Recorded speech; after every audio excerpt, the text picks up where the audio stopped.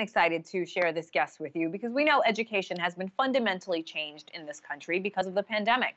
Online learning once supplemented what kids did in the classroom. Well, now classes are entirely or partially online, and parents are often looking for digital ways to keep their kids learning. Outschool, a San Francisco-based K-12 education marketplace, has raised $45 million in Series B funding. Joining us now is the company's CEO and co-founder, Amir Nathoo. Amir, welcome to the show. We're so excited to talk to you, especially about such a timely subject. Can you explain for our viewers what exactly Outschool offers? Absolutely, and it's a pleasure to be here talking to you. So Outschool is a marketplace of live online classes for kids. And so these are classes that meet in small groups over video chats with kids and a teacher joining from all over the country and, in fact, the world.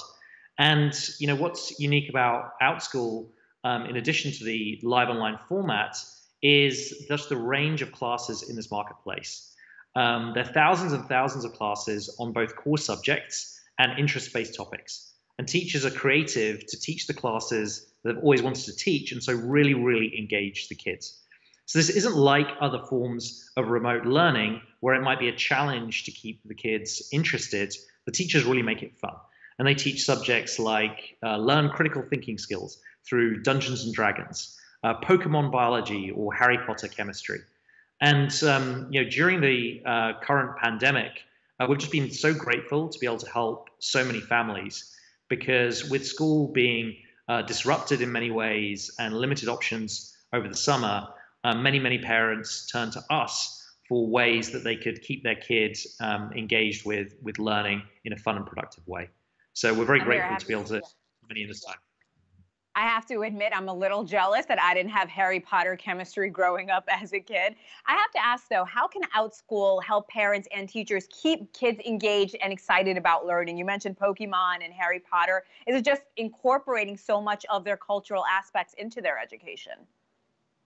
Absolutely. So it's a matter of enriching education with topics that kids are interested in, so connecting it to their interests. And then you can actually use that to connect those interests back to learning in core subjects. So for example, we have a math art class where kids who might be less excited about some other kinds of maths classes can actually engage in the subject through art. And then as they get more excited about math, they can take more and more core subjects through Outschool. So by giving that flexibility and the choice, you can find personalized learning paths that meet your kids' exact needs and interests. So how do programs like this help bridge any learning loss that kids may have experienced during the summer or when lockdown initially went into place, at least here in the United States? So many parents feel that it's very important to supplement what their school is doing in these times in order to help their kids keep up with both the core curriculum and also to get the enrichment they would otherwise get in school.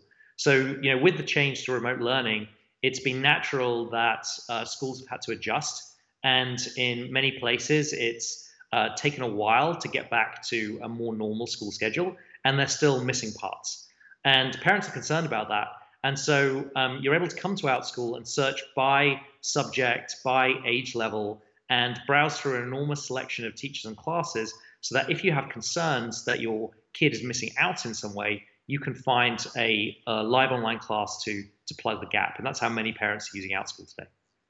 I really want to talk about outschool.org here, Amir, because it provides free classes for underprivileged families. What's the impact that has had in your clientele, and why do this in the first place? So we launched the Outschool.org free classes program as COVID hit, because we realized that with mass school closures, there was going to be, great inequity in terms of access. And we were really concerned about that because our mission is to inspire all kids to love learning. And we didn't just want to serve parents who are able to pay out of pocket for services like ours.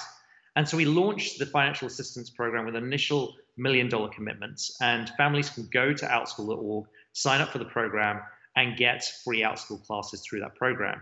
And we recently announced that we were continuing and expanding that program and made an additional $2 million commitments, as well as securing other external donors in order to support that program and build it for the long term. So this is all part of our focus on access and comes from the realization that in the current crisis, there is inequity, and we don't want kids to be left behind. Amir, we have so many educators that come on, and I always ask them this, especially after the pandemic and this current situation that so many children and parents are going through. What do you see as the future of education? More hybrid structure of online and in-person learning? Is it just going to become our new normal even after the pandemic passes, in your opinion? Yes, I do think the future of education is hybrid, with kids spending a combination of time in person and online. I think that if there's one silver lining that comes out of the current crisis, it's that parents and schools are becoming much more familiar with different technologies and different alternatives, which can be very useful for their kids' education. Now, of course, when things are safe, everyone wants kids to have in-person learning and the opportunity to build social connections with classmates in person. So that's not going away. It's just that online resources like Outschool are going to be increasingly used to supplement kids' education. So absolutely, I think the future of kids' education is hybrid, and you're going to continue to see changes in that direction even after the present crisis is over. Well, like I said, this is such an important and timely conversation. Amir Nathoo, CEO and co-founder of Outschool, and congratulations again on your funding, Amir.